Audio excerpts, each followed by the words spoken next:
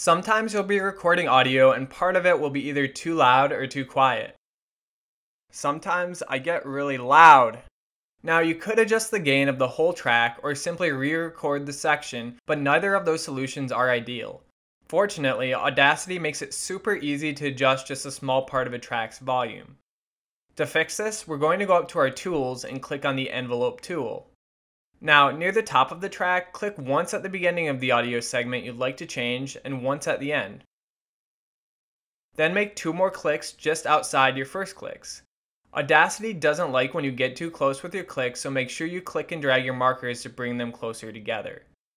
Make sure your markers on the outside are pulled all the way up so that you keep the original volume of the rest of your track. Next, simply click and drag the inner markers on both sides to reduce the volume to your liking.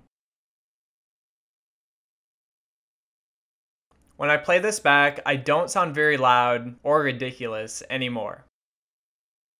Sometimes I get really loud. You can also increase the volume the same way, but instead use the lower marker handles to pull the volume up like so.